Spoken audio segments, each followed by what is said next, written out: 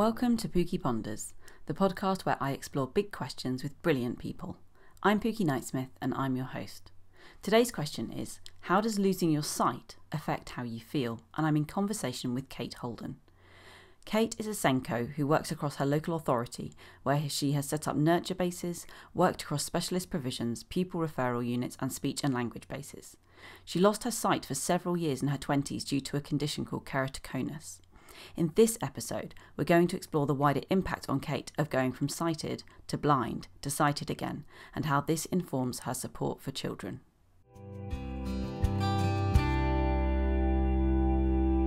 Hi, I'm Kate Holden, and I'm a specialist teacher working for a charity called the Together Trust.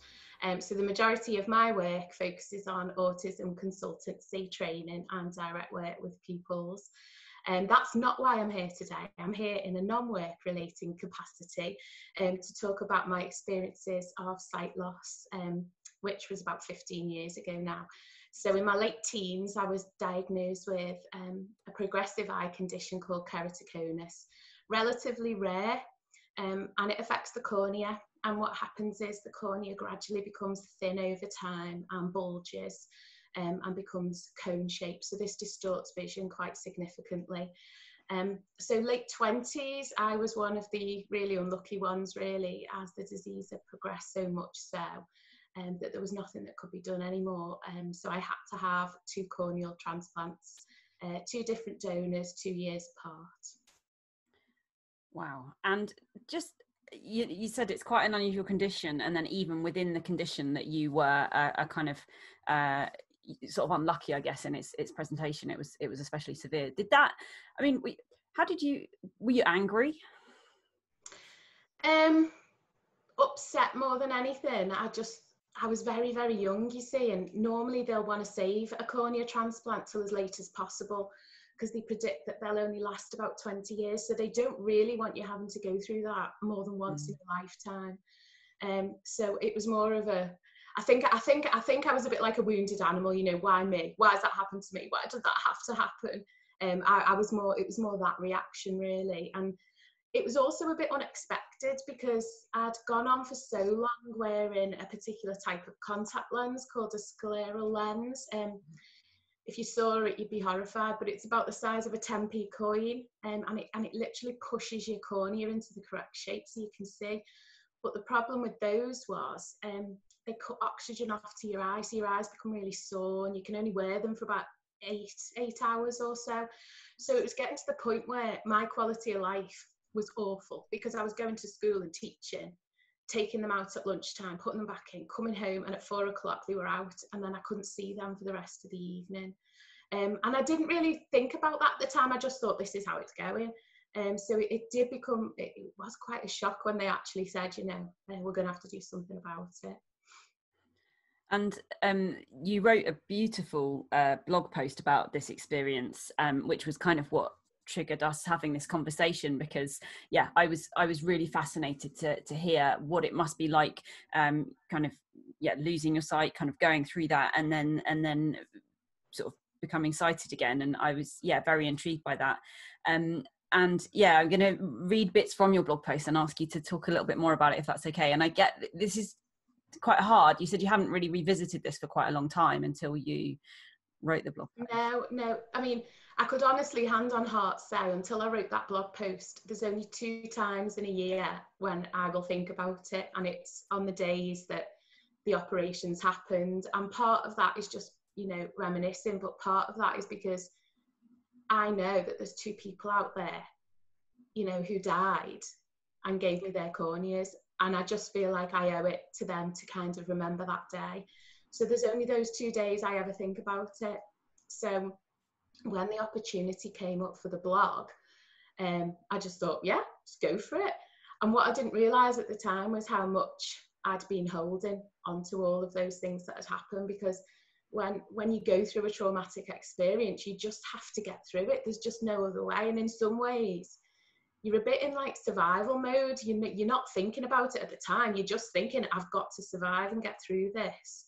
So it was only when I started to write it down, I got really, really upset. And when I finished it, I did sob a lot. but it also felt really good to have got it out there. It's interesting hearing you talk about it and how you were just kind of getting through it, and it's only now that you almost understand the gravity of what you were going through. Just, I have this conversation with you in the context of having just yesterday recorded an interview with my very close friend Joe, where we explored a time in my life when I was actively suicidal, and it was a really hard time.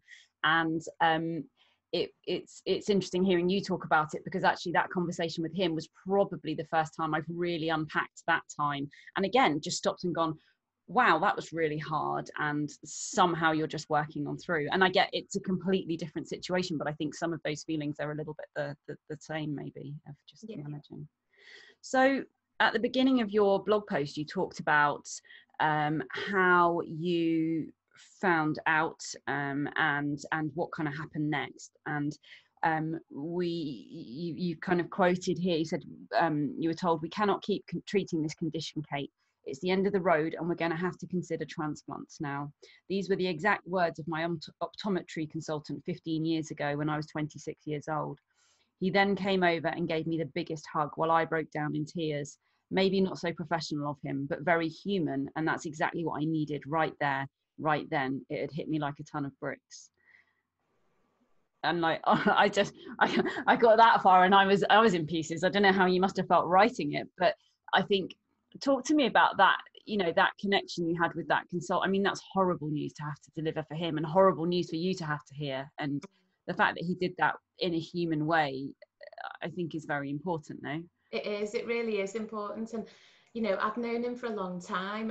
I was diagnosed when I was at university in Manchester, so Manchester Royal Eye Hospital was literally over the road from my university. And even when I moved back home to Liverpool, I still kept going there. I just felt like they knew me, and I wanted to keep that continuity. So I did know him quite well. And by that point, I'd been under him for about 9 years. Wow. And I could see, I just knew, when he looked at my eyes that time, and he just went really quiet, and he was really hesitant when he spoke, and I just knew something bad was coming. And I think this is why, I think when I was teaching, there's always this thing, isn't there, about keeping that professional boundary. And it's so difficult sometimes, because sometimes all people need is a hug. Yeah. And they just need a bit of humanity, don't they? So I'm just so pleased that he did do that, and that's what I needed at that moment. And then I was kind of, once we'd had that talk, and the other thing was, he let me cry. He just let me sit there and cry until I was done. And I think it's really difficult, isn't it, when you've bulge your eyes out and your face is bright red and you're sniffling, and you don't want to walk out that room into a room full of people who are just going to stare at you straight away. And experiences like that make me do my job better. I spend these one-to-ones with children sometimes, and then I know I have to send them back into a classroom.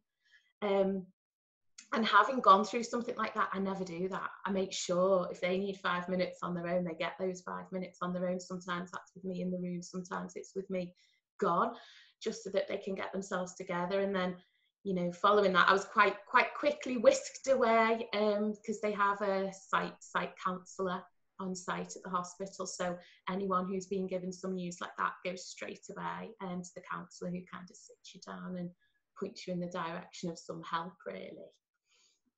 And was that, so that you had the two elements of that approach then, one, the very human, and then the very practical, and I guess both of those things were important.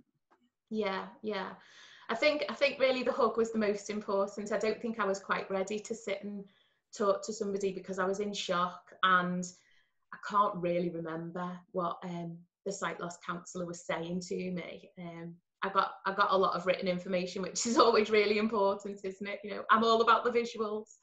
But yeah, I just can't remember that conversation at all. So I don't know how useful that was, but at least I knew that there was support there if I needed it. And had this been a relatively sort of inevitable step in the journey, or was it quite a surprise, the point at which it came? Quite a surprise, yeah. They hadn't really mentioned how bad my corneas were getting at that point, and because I was managing quite well with the lenses I had, my appointments were only about 6 months apart anyway. Right. So what had happened was my left one had started to scar, and when your cornea starts to scar, there's a risk of perforation then, which is really painful. So they wanted to intervene at that point before it got worse. So it was literally within that 6-month period, everything started to deteriorate. So yeah, it wasn't expected. Wow. So that's a lot to kind of come to terms with. And then you wrote in your blog post about kind of where you were working and how it was at the time, which suggests that maybe you weren't kind of best placed to be sort of well supported. So you said, back then I worked in a really tough primary school. I was also the SENDCo with a third of the pupils on the SEND register. It was a very busy job. The kids needed so much trauma-informed care, and we were really good at that. What we were absolutely awful at was looking after ourselves and each other. Yeah. Yeah. So you maybe weren't in the best context for kind of, I mean, were your colleagues supportive, or did you ask for support? Yeah, I mean, I had, you know, really close friends there, and they were the ones that were just, you know, they just kind of surrounded me. You know, 2 or 3 people, that handful of people. But working in a school like that, where, you know, we had so many children with so many history of trauma, various different backgrounds, and every single minute of your day was just devoted to that. You know, nobody really had a lunchtime in that school. Nobody really had a break time. Even morning times, we're having children turning up with no uniform. You know, they hadn't eaten, so we were busy sorting out their needs, and always putting their needs before ours, which I think every educational professional does anyway. But in terms of staff support and staff well-being, that then meant that, you know, you just didn't have it in you almost, because it was so tiring and so draining. And I suppose at the time we were all suffering from some kind of vicarious trauma without even knowing about it. We all took things home with us. And, you know, it was one of those schools where you were there at 7 and you didn't leave till the caretaker was throwing you out. And there just wasn't time to talk. PPA didn't exist then either. So we didn't get that time. Occupational health were great in getting me back at the practical side of it and what I was going to need. And, you know, I couldn't have done that without the RNIB and access to work as well. But then once you were back, it stopped then. So all the preparation was amazing. And the follow-up afterwards, not so much. Did you enjoy your work? So before you ended up kind of going and having the transplants and stuff, were you enjoying that work? Because it sounds heavy. Yeah, I loved it. It was so varied, you know, and it was that was my NQT school. And I remember that very first year, my very first day, a little boy in year 3 set a little girl's hair on fire with a lighter that he brought from home. And that was my first day. Wow. Yeah. And I had another little boy who would crawl around the classroom barking like a dog most of the day. It was, you know, just one of those classes. And I kept thinking, why have they put me in here? It's my NQT year. But apparently that was pretty much the best class there was. So it was very much from day one, sink or swim. And it was so wobbly, you know, I just didn't know what I was doing. But I'm so grateful to have started there, because I probably learnt more there than I did in the rest of my career. And it gave me the chance to get into other things as well. And because of the nature of the school, we had a speech and language base, we had a nurture base, and there was lots of opportunities to link up with other settings. So it was a really good job. And I did enjoy it when I went back as well, but it was just so difficult. Yeah, and that's it.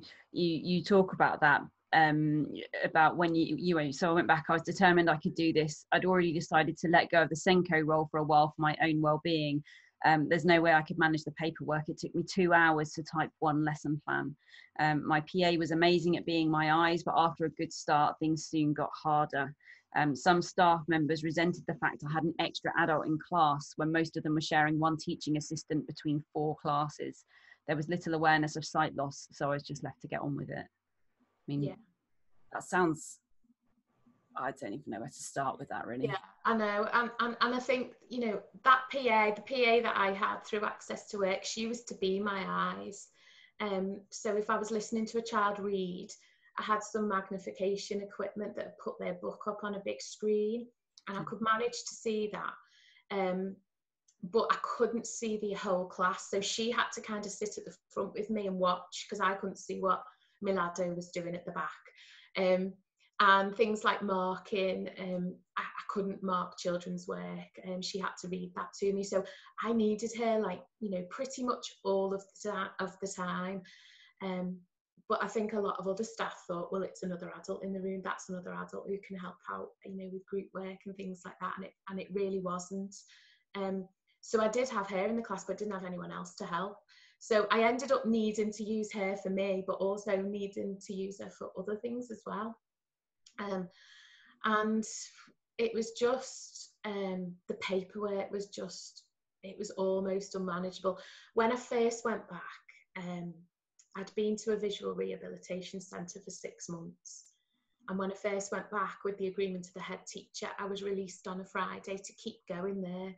And what I used to do on a Friday was try and get the majority of my lesson planning done on that day, so that it was done for the week, because I don't think I would have managed to have done it. I was still working till midnight most nights, and, you know, doing a full day at the weekend as well, so there was never that break. But saying that, at the time I was 27, and, you know, you're full of life then, and you can do it. I couldn't do it now. No way could I do it now. How much could you see? Like, you know, what was there, just to give people up, because, you know, obviously you said you had the operations, you couldn't see much, but like, how much are we talking? Just really outlines, shapes and colours. Prior to me going back, not really much at all. It was just fuzzy shapes. And I know I gave you a link to a sight simulator, and, you know, people can use that and have a little look at what my sight was like. That gives you more of an idea. But yeah, just really fuzzy colours, outlines of things. So I could make out somebody's head, but I couldn't see their facial features. And then as time went on a little bit, by the time I went back, I was 6 months post-surgery. And I could manage text at quite a large print level, you know, which was something else that was difficult, because it was a requirement that I got a certain size text on a certain colour, and I could see it then. It made life so much easier. But for people to actually, I don't think they intentionally didn't give me it, but people had to remember to give me, you know, that size font. And we'd be in meetings and these huge packs would be handed out, and mine was, you know, standard size font. So I literally couldn't see a thing. So, you know, feeling quite lost a lot of the time, and not just in a work sense, but in a life sense, because so much changes in your actual life as well. It sounds like some of those things that you needed, you know, having your, you know, notes in a larger size font, these don't sound like the hardest of adjustments to make for someone. Do you know what I mean? Like, as a SENDCo, you're used to making adjustments for pupils who need support for whatever reason, and I'm a little bit intrigued as to just why were reasonable adjustments not just automatically all the time made? You know, is that common? Or I don't think so now, but then we're talking 15 years ago, and the Disability Discrimination Act had only just come into force. It had only been in effect for about a year. So no, people just didn't. And I also think time as well, because, you know, if you've got to copy a 50-page document in size 24 font on yellow paper, you've got to first of all look for the yellow paper. A lot of schools have a real strict military policy on photocopying, don't they? And it would take, I don't know, it would be maybe 6 times the amount of paper, and take twice the amount of time to get it enlarged. So I think then, you know, awareness wasn't like that. But I know now it's definitely a lot better. And once the Disability Discrimination Act was in place, people could use that. I mean, you shouldn't have to use that, but you did. You would have to start saying, I am covered under the Disability and Discrimination Act. And then people go, oh. And it's the same now. My partner's blind, and we have a guide dog. And, you know, over the years, I've seen such a shift in that 15 years to how we were with the dog originally and how it is now. You know, I still ring up restaurants and say we're going to be coming with a guide dog, but I know it's always going to be okay, and people will sit us in a corner and they'll take a chair away. and they'll bring a bowl of water for the dog. But 15 years ago, you were lucky if you could get in a restaurant. Wow. You know, there was one time we were literally physically chased out with the dog. So I think we've come a long way in a short time. And talk to me about how you met your partner, because you wrote about this in your blog as well, but you actually met during the course of your recovery, right? That's right, yeah. So in Liverpool, we have a visual rehabilitation centre. So when you first lose your sight, social services become involved, and I was sent there. And it was fate, really, because he went on a Friday and I should have been going on a Tuesday, but I switched the day. And the purpose of that place was to teach you how to touch type, how to use software that would speak to you, how to use a white cane, how to cook safely in the kitchen, lots of life skills, how to get dressed in the morning, you know, when you can't see what you're putting on, how to put your makeup on, things like that. And we would have a social area as well. So I ended up in a couple of cookery sessions with him, and then in the social area too. And it was strange, really, because most of the people there were probably over 60. Mm-hmm. And there was nobody my age, and Danny was probably the closest. Mm-hmm. So we kind of just buddied up, really. And he'd gone through a really bad time. He was really unlucky in losing his sight. And it just kind of started where he was almost like a mentor to me, because I don't know, just such a calming influence, such, you know, one of those people that will just sit and listen. And I think that's sometimes all we need. We don't need fixing. We don't need anyone to solve the problem for us. We just need somebody who's going to sit and listen and can empathise. You know, it's all those counselling skills, isn't it? Yeah. And he was really, really, really good at that. And because he'd been through it, he boosted me up in a way that nobody else really could. Because he understood from the inside, or? Yeah, he knew what it was like. And I think hand on heart, if I asked him, he'd probably say it made him feel better being able to help somebody himself, because he was going through a really, really rough time. So I think that as well. And yeah, we just bonded, and you know, that was the good thing to come out of it. And everything should have a silver lining, but that seems like a pretty massive one, I have to say. And it was such a big thing. And you know, we actually didn't get together till after we'd left. We were just the best of friends. And then I think I'd left to go back to work at that point, and you know, he asked me out then, and then it went from there. But we had our baby then together. He's 9 now. So that was a big story, and they had us back with the baby when he was first born, and we had to take photos in front of the door, and they were like, "Oh, it's the first Christopher Grange baby." Oh, that's so lovely. And was your husband further ahead in that kind of journey than you? Had he lost his sight longer ago, or? Yeah. He was really unlucky. He had a detached retina from a fall, but he'd been a boxer in his early days, so probably a weakness there, and they couldn't do anything to fix that, and he lost that eye. Wow. And then he was extremely unlucky in the fact that he got something called sympathetic ophthalmia, which is an immune system disorder. So what happens is your immune system starts to attack your good eye. It's very rare. I mean, at the time, there were 2 people in the country. Wow. Had that. So whenever he sees a consultant now and they hear his story, they're just like, "Oh, he was so unlucky." And interestingly, it's what happened to Louis Braille. Louis Braille lost an eye, puncturing it with one of his dad's tools, but then got sympathetic ophthalmia in the good eye. So that's what has happened to Danny. But you know, the only thing that brought him out of it, he told me, that because he had his dark moments, and you know, you talked about genuinely feeling suicidal, and he had those times as well. And the only thing that brought him out of that was getting the guide dog. Oh, really? Yeah. He said it was the only thing that worked. So he would literally just sit in a room all day, wouldn't go anywhere, wouldn't speak to anyone. He said he was awful, you know, to live with. He was just really angry and really, really nasty. And once he got the dog, he just felt like he had that semblance of his life again and some kind of normality, because once he got that dog, he got his independence back. he could go out without having to rely on somebody else. And that is one of the hardest things is your loss of your independence when you lose your sight, because you're totally reliant on somebody else. You can't go out the house without having somebody with you.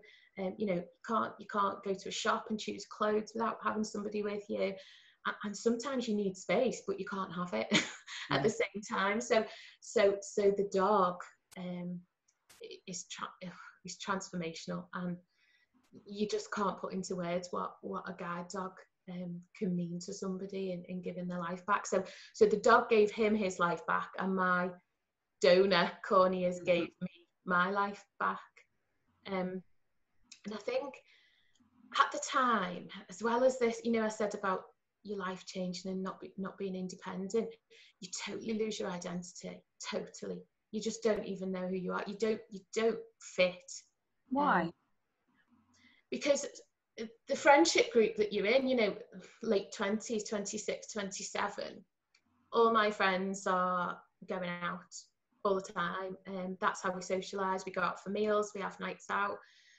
And one of the strange things that people won't think about is that a lot of people, when they lose their sight, they will not eat in public anymore at all, because you can't see what you're doing. You can't see where the food is. You lift a fork to your mouth, it'll drop off more times than you know you care to imagine. You don't realise how much you use your sight to eat. So you don't want to go out for a meal anymore. If you're going out to a pub at the age of 27 and your friends have all had a drink and you're just stood on your own, it's absolutely terrifying. You don't know where, you know, you can't see anybody. So your social life goes. It's very difficult to go out. And if you do go out, then you feel guilty, because you feel like you've got to have somebody babysitting you all the time, because you can't be left on your own. You can't even go to the toilet on your own. You know, so it's quite degrading. You just feel like you don't fit. There's this reliance on other people that you might not particularly want to accept.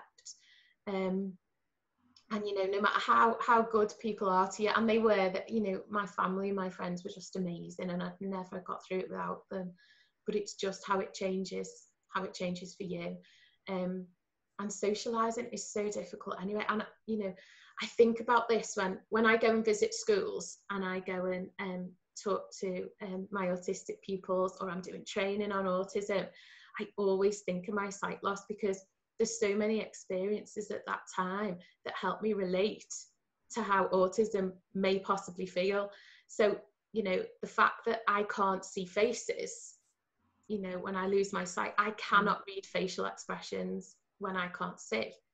I don't know when people are talking to me when I couldn't see, because people would start to talk, and because I couldn't make eye contact and I didn't know if they were looking in my direction and I couldn't read their face, I wouldn't know. And until they said my name, they would say Kate, and then I'd be like, oh, cue in, you know. And that's exactly what I talk about with my autistic pupils. You know, they can't read faces, a lot of them, and you know, don't know when, don't include themselves in instructions and things like that. So the similarities.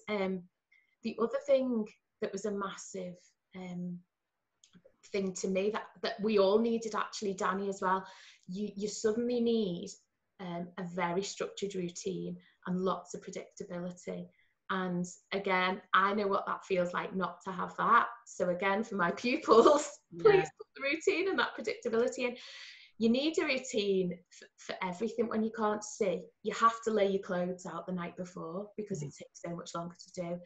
Things like cleaning the kitchen worktop, you have to do it in a set pattern. They teach you to go up, left, down, left, up, left, down. Really? Yeah, so you're taught these certain procedures and ways of doing things. Because you can't see, you also can't remember. So you're really reliant on these like predictable routines and structures. And then if you are going to go out somewhere, you need to know, where are you going? You know, how are you going to get there? What's it like when you get there? Where am I going to be sat? Who's going to be with me? All of those types of things are really important. So yeah, I feel like it's really helped me do my job so much better. It's a totally different thing, but it's just that I get it. I can get some of it. And the other thing as well is, and I now know what a sensory difference is in terms of perception, because when I couldn't see, the supermarket was the absolute worst place for me to be. I had a real problem with depth perception. So if I reached for an object on a shelf, I'd be grabbing, thinking it was closer to me than it actually was. And the other horrific thing was walking down a supermarket aisle and having people coming towards me. So because I had this problem with the depth, it literally looked like people were swarming at me. I couldn't tell where exactly they were.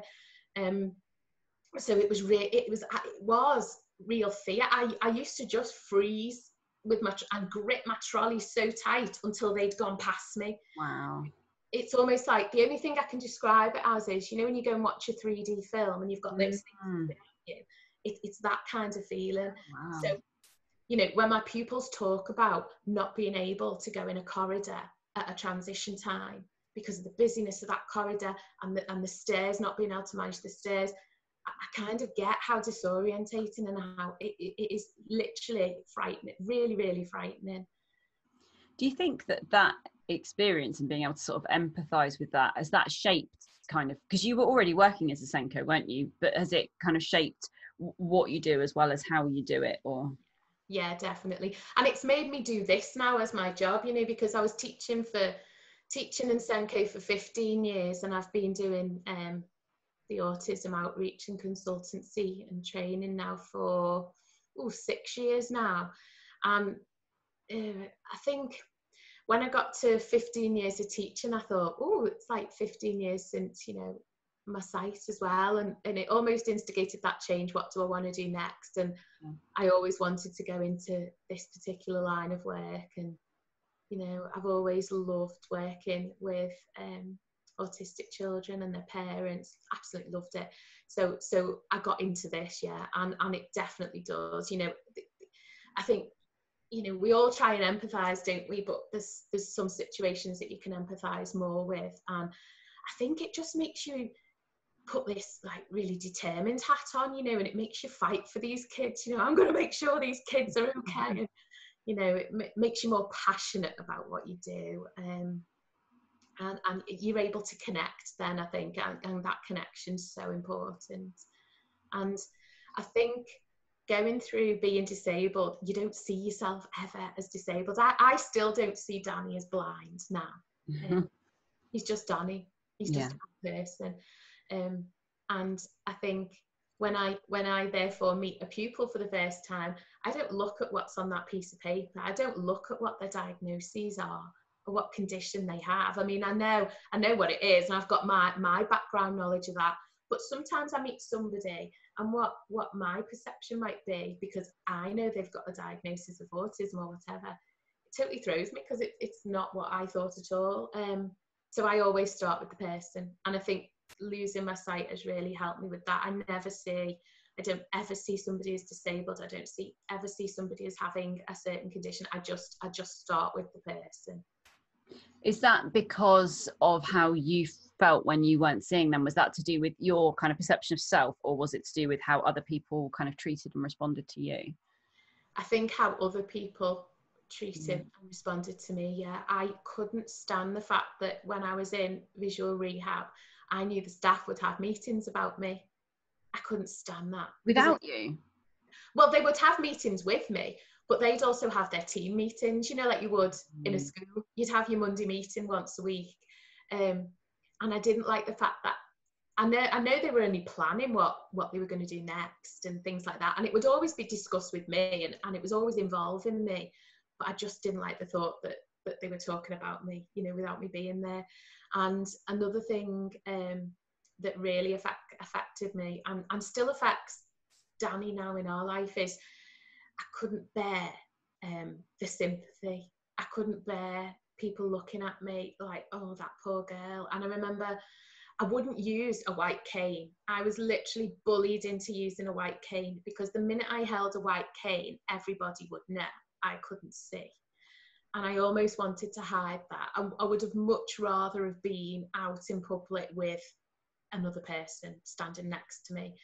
link in their arm. I didn't want that cane at all.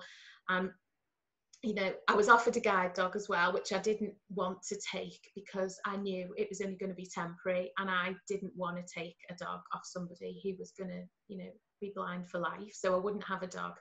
And I remember crossing the road one day. I was doing training with the white cane, and we crossed over, and there was a couple of ladies at a bus stop, and I could see them look towards me. And people forget, you know, when you can't see, you can still hear. they were talking to each other, and they said to each other, "Oh, that poor girl. Oh, look at her, so young. That poor girl." And that was just not nice to hear at all. I didn't want anyone to think poor girl, and you know, poor me. I didn't want that, because I was trying to get through it, and I was trying to survive. So when somebody's saying you poor thing, that's not conducive to trying to get through things. Danny will say the same now. You know, he doesn't want sympathy. You know, he's happy. He has a good life, and you know, you just don't want anyone to think poor you. Is there any place for that? I mean, you went through a really tough time. Was there anyone in your life that you would have accepted or wanted kind of sympathy and empathy from, or was it really just about focusing on continuing and getting through it? I think part of that is a shield, isn't it? Because the minute you start to accept sympathy is when you start to crumble, I think. And I felt like I was made of glass at that time, and had those times on my own in private where something would happen and I would literally break. I would just break into 1,000 pieces. I'm getting upset talking about it now. But just little things. It didn't even have to be anything big. It could be something like, I remember one night I came home from work and I had a doctor's appointment. And I got home from work, and just to get to the doctor's, I had to get 2 buses there and 2 buses back. So by the time I got home, it was 7:30, and it started pouring with rain. And I got in the door, and I just collapsed inside the door, and I just sat on the floor and I just cried. And it was only that, you know, it started to rain and the buses took so long, but that's what it was like. It was just these little things would just shatter me into a million pieces, and then I'd have to pull myself together. And I think, you know, we talk about resilience, don't we, and the things that we have in our lives to make us resilient. And I just think, you know, life's going to break everybody at some point, and it's just where you get the strength from at those times to put all those broken pieces back together. And I think, you know, we don't have to be strong all the time. No. And I think actually, you know, hearing you kind of say how that felt at that time, and actually it seems like a perfectly reasonable response, in just the same way that I've got lots of people coming to me at the moment needing support and advice with their mental health, because we're in the middle of a pandemic, and you know what, people are feeling low and they're feeling anxious, and that's a really reasonable response in the given situation. And I think that to lose your sight like that, and so young, and for it to feel like it took away so much of who you were and what you wanted to do, the fact that maybe you'd feel a bit down about that and find it a little bit hard to manage day to day sometimes, that seems normal, no? Reasonable. Was that something they prepared you? You know, you went to this site rehabilitation centre, and as well as introducing you to the love of your life, they taught you how to do many things to manage day to day, how to wipe surfaces in the right way so you didn't miss a bit. Did they talk to you about your mental health and your emotional well-being as well? Yeah. We had like weekly mentoring sessions, so we'd always have an hour with somebody who worked there. And then there was counselling on offer as well, which I did do a little bit of, but I don't know, the counselling helped a little bit, but I felt like I needed somebody who understood, who had gone through it. So, you know, obviously my counsellor was sighted, and the majority of the staff were sighted as well. So my comfort and my rehabilitation and my counselling came from the other clients that went to the rehabilitation centre, because I just felt like, well, they all know what it feels like. So when they give me advice, that's genuine advice. You know, that's coming from there. That's coming from somebody that knows what this is like. And you know, when you were saying about, you know, losing this identity, I used to look forward to those Fridays so much, because it was the only place where I felt comfortable in my whole entire week. Wow. Because when I went there, everybody was in the same boat. I wasn't the different one. And we were all in the same boat, and it was like the sight loss didn't exist. It didn't matter. It's almost like it took it away for a day. So I used to just wait for those Fridays. Wow. And were you unusual there in that, I guess from the beginning, you knew that this was going to be a temporary thing for you? Were there other people in the same situation, or were most of them losing their sight for good? No, there was nobody else who was going to get their sight back there at that time. So there was about 15 of us there on a Friday. And I must say that in itself came with an incredible amount of guilt. I used to feel so guilty that, you know, I was there and I was going to be okay and they weren't. So when some things were offered to me, like the guide dog, which would have helped me, I just felt like I wasn't entitled, because they were in a much worse position than I was. But does that make sense? I mean, would you know, if you were working with a child and maybe they're autistic, but they're not, you know, they are higher functioning, say, than the next kid, would that mean that they shouldn't take the support that's offered to them? I mean, in your role working with them, would you advise that? It shouldn't mean that they take the support, but I think you and I know a lot of children don't want that support and don't want to be different, don't want to stand out. But I always find a way to get that support in a discreet way. So I have a few children I'm working with at the moment who will not accept anything that looks different to anybody else, particularly the teenagers. Yeah, so when we're trying to put these visuals in that we know are going to help, and they won't accept them, as far as I'm concerned, that is absolutely fine. I wouldn't carry on with that, because I know how it feels to have something forced upon me, like using a white cane. I really did not want to do that, to the point of where I was defiant about that.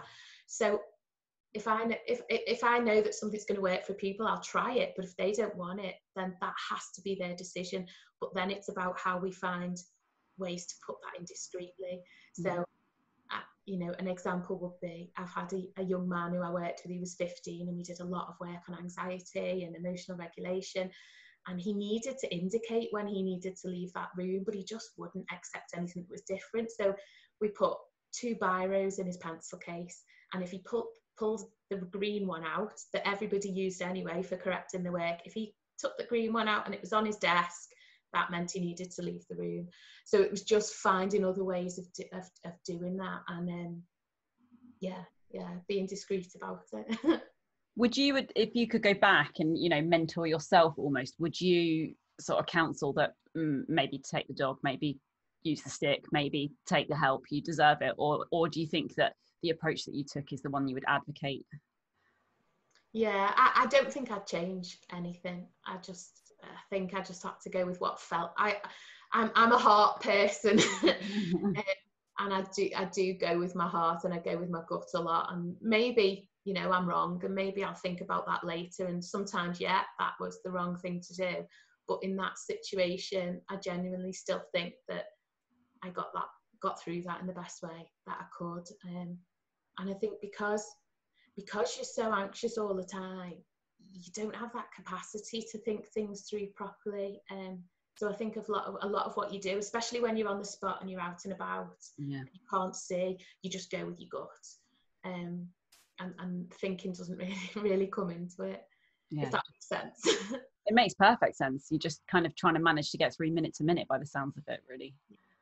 And it does sound a bit doom and gloom, but, you know, there were so many funny things as well. I was going to ask, was there any darkly humorous moments?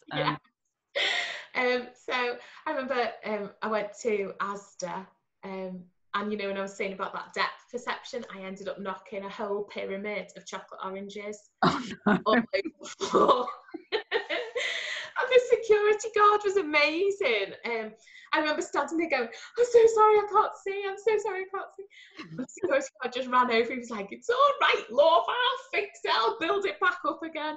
And he handed me a chocolate orange and he said, take that home with you. It's all right. Oh, bless him. And the other thing I did one time was you used to have a device and you put it on your clothes and it speaks to you and tells you what colour your clothes are. So you know what colour clothes you're wearing, you see. But it didn't work for me one day, and I went to school and one of the kids said to me, Miss, why have you got a brown shoe on and a black shoe on? And I'd gone to school with two. They were both the same shoe. I just had them in two different colours, and I hadn't actually realised. I told them, do you know what? And I was so quick. I just said, I forgot to tell you, it's odd shoe day. It's odd shoe day. Oh, that's hilarious. The other thing that my mum said to me was when my left eye was recovered enough and it was settled enough, because what happens is you have to wait 6 months, and then over a period of another 6 months they start to take stitches out, but they take alternates. So they might take top and bottom, left and right. There's 16 stitches in there, so you have to keep going back every 2 months to get just two more out. So there's a lot of adjustment and a lot of time to wait. But when I did first get my glasses, my surgeons were incredible. And if I go to see an optometrist now, they still say to me, these are the best transplant grafts I've ever seen. So I'm really lucky. But when I first got that pair of glasses, I ended up with 20/20 vision in my left eye, which was just, I can't even describe it. It was just incredible. And I remember putting these glasses on and I came home. I was a bit wobbly, because they were all new. And I saw my family for the first time and I just went, oh, God, you all look so much older. And my mum was like, what? And I went, I didn't know you had wrinkles at the side of your eyes. And that's hilarious. I can't believe I said that. It just came out because I'd not been able to see faces for so long. And I saw all these features, lines and all. How about yourself? Did you look different? Yeah, definitely, yeah. But it was nice to be able to see things again. It was nice to be able to go to the hairdressers and to get my hair cut and to see what that looked like, and to be able to put makeup on and to be able to go and choose clothes again, and just to read. I really miss reading. I tried the Audible books, but every time I did, I fell asleep. Mm-hmm. And then eventually to be able to drive. And most blind people who've driven will say it's the thing that they miss the most. Yeah, it's your independence, isn't it? Out of anything, yeah. And it's time as well, because when you can drive, everything's so much quicker, isn't it? So yeah, being able to drive was just amazing. And somebody asked me the other day, actually, on Twitter when they'd read the blog, is there anything you miss about not being able to see? So let's have a think about that one as well. And I do miss,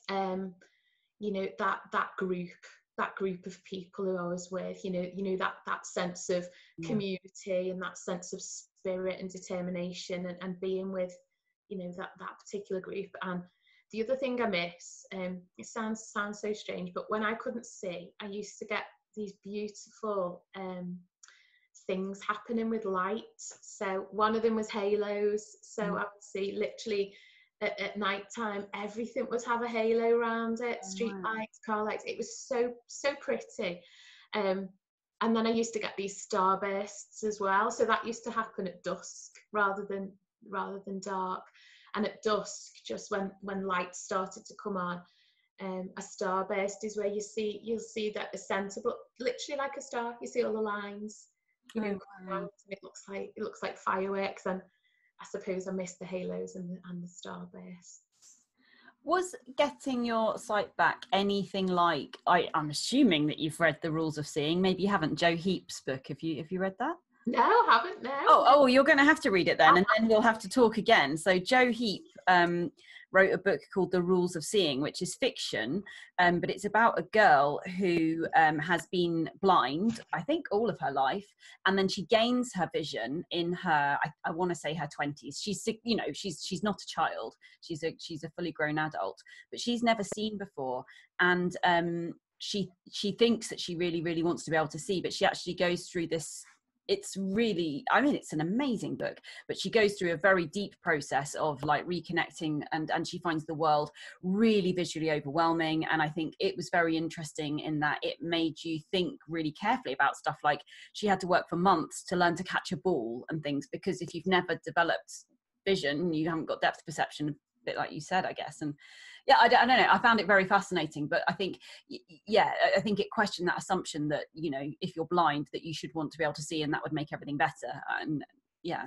And I think talking to people as well, there's a huge difference between being born without sight and then losing your sight later on, because I think, you know, if you're born with it, you've never experienced it, so you don't miss it, and if you've had it and then it goes, then of course you're going to miss it, aren't you? Yeah.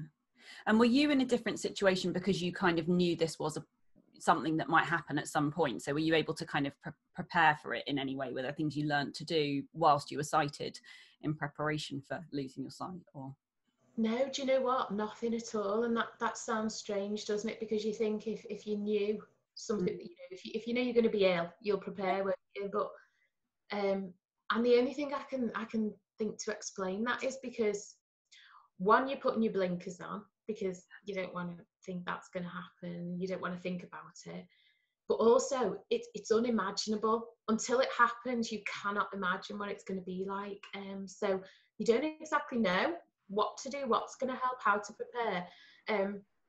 I think if the visual rehabilitation people have become involved before the sight loss as well as after, that would have been helpful for sure. Learning how to do things, it wouldn't have taken, definitely touch type, I would have done that, you know, all the way, because that took me so long to learn how to do that, and that's something you can do anyway. So I would say the touch typing would have been the biggest prep for me in terms of work. And was there anything about you know, when you kind of regained your sight again, obviously you talked about a couple of the prettiness that you missed, and maybe that group, but you know, people treated you in a certain way when you'd lost your sight. And was there anything there about your kind of self-identity, because you kind of lost yourself, you said, when you lost your vision, but was there a sense of that again almost when you gained it back? Because it must have been a really big part of your life. Yeah, it was a huge part. That's a good question, Pookie. I try. I think I was not so much an identity, but I think I was very tentative. I didn't rush back to doing things. It took me a long time to socialise again. Really? And I think that came from just how fearful I'd been in those situations. So for a very, very long time, putting myself back into a social situation when I was away from home and I was in an unfamiliar place was still really difficult, even though I could see. And I don't know whether that was just triggering, you know, that fear that I'd felt back then. I don't know. I'm not too sure. But I was genuinely fearful about going out, to the point where I'd sometimes cancel or I'd avoid. And I am a really sociable person. I love being with people. I just love people. I love watching them. But I just couldn't do that. And then I think in terms of family and friends, nothing really changed there at all. But yeah, and I think it's just, I think I became a little less tolerant at times as well. I think that changed once I got my sight back. In what sense? I just found it difficult to tolerate when, and this is going to sound awful, but you know, when people were just really down and really, you know, moaning about little things, basically. And I know I should be a good friend and I should listen to all that, and I know that, and I do that now, of course I do. But at the time, I just thought, oh, there's just so many people that are so much, you know, more worse off. And I found that I wasn't able to be very sympathetic, empathetic at that time. Because I think because I was happy and everything was okay again, I wanted everyone else to be happy. and everything to be okay. And part of that was probably I wasn't strong enough quite in myself to deal with other people's problems as well. Yeah, so it was a bit protective. Yeah. So it came from a place of I'm happy now, everyone should be happy, rather than what are you moaning about? I've just spent the last X years being blind. Yeah, and I didn't want to ever use that, but and I never ever said it either. I didn't say it out loud, and I would never use the fact that had happened to me, because no matter what anybody's problem is, it's a problem to them, isn't it? No matter how small it is, it still affects them. But just at that time, I just couldn't quite put myself there. But now I've gone the total opposite way. I'm almost too empathetic now.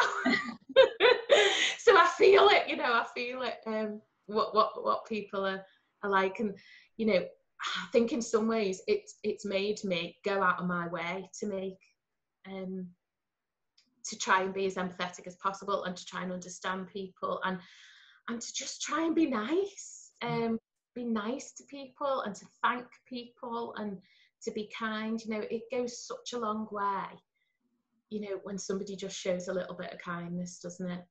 And how did losing your sight make you, kind of influence that in you? I don't know. Just did. That's a difficult one.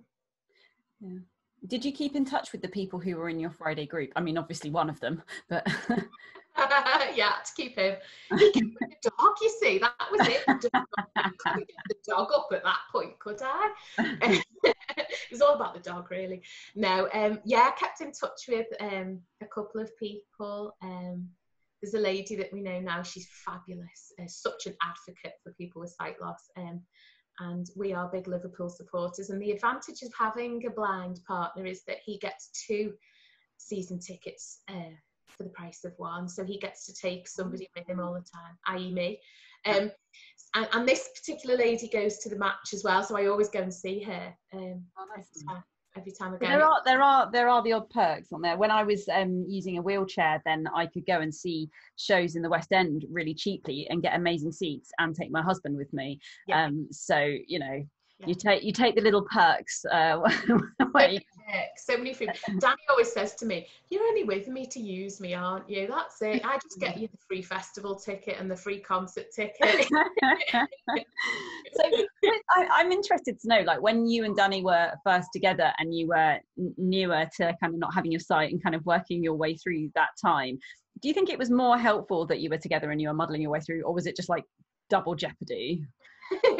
No, it was definitely more helpful, because it was quite cute, really, because we couldn't see each other as often as we would have liked to, because transport was so difficult. You couldn't just jump in a car and go somewhere, and we couldn't go to places that we wanted to go to. We always had to check, is the dog okay there? Can we get there?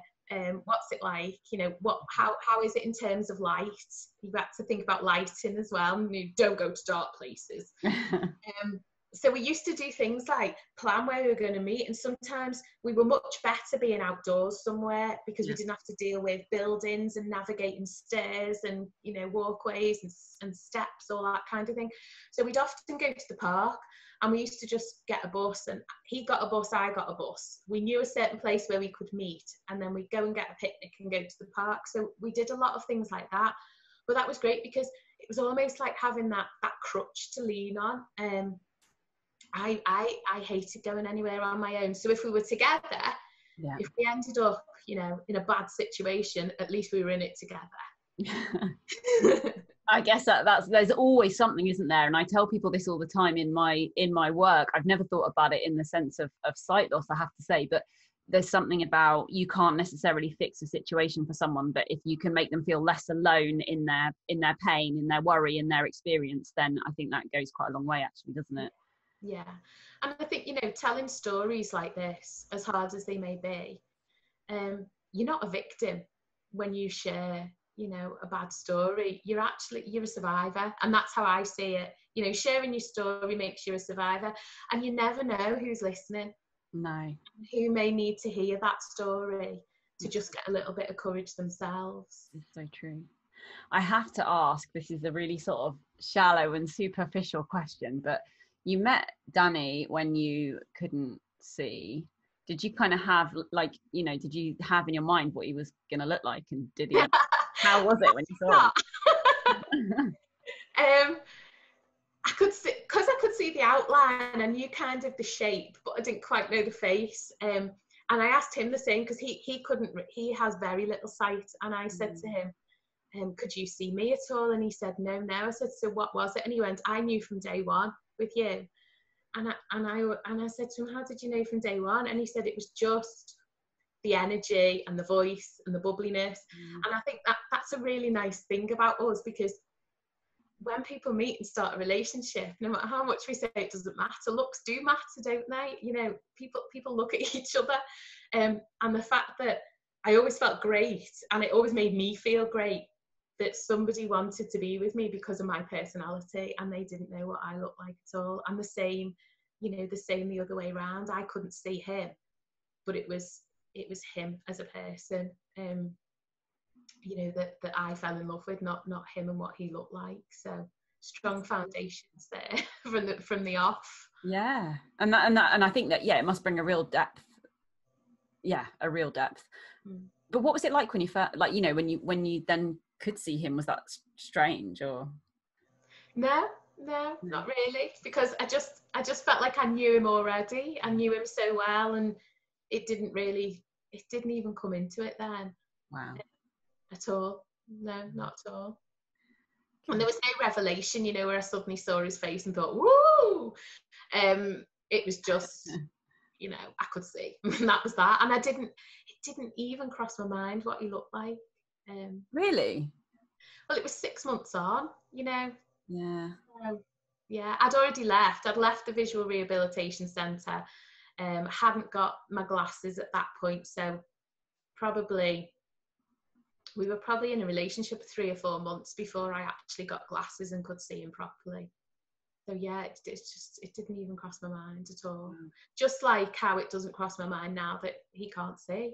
There's only certain situations, you know, when it comes up, because the dog's everything. You know, the dog, it makes him so independent. And when I had Sam, our son, I had to go back to work straight away. You know, he was only 5 months old, so, you know, Danny was looking after the baby, and as long as he's got the dog, they went everywhere. Sam got strapped on the backpack and off they went.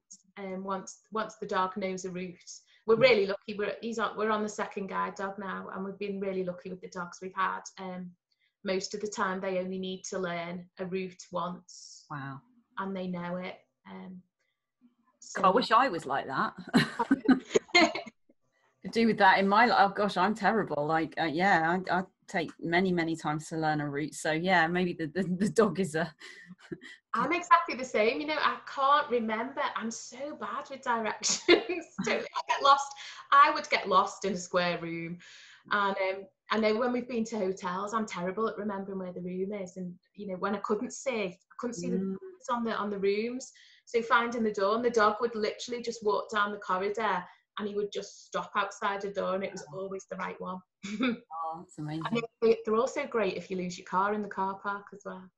Oh, don't. This is an actual, like, proper problem for me. I do, like, really lose my car. And I have a blue badge actually to help, because I struggle so much with my anxiety and stuff to do with autism. And I'm not always able to keep myself safe. But the main thing that it gives me is the ability to always find my way back, because if I've spent all day kind of doing kind of out there stuff, being with people, it takes every single bit of me, and I literally have lost all capacity to problem solve. And I have before now, it sounds so ridiculous, I have before now spent like over half an hour looking for my car in the wrong car park. It's, yeah. Anyhow, so as we kind of draw to a close, thank you so much for your honesty and your openness and for exploring this. And I think, as you said, it might be what somebody somewhere needs to hear right now. If that somebody is listening who finds themselves in an even vaguely similar situation, what would you want them to know? That they're going to get through it, that they're just going to find a new way. They're going to find a new way of life, that they're going to find a way to adapt, that it's not always going to feel that bad. and to know that there are people around you who are going to pull you through it. So when you have those days when you just feel like you are never going to get through this and that's the end of that, there's always going to be somebody who you can talk to, who will drag you through it if needs be.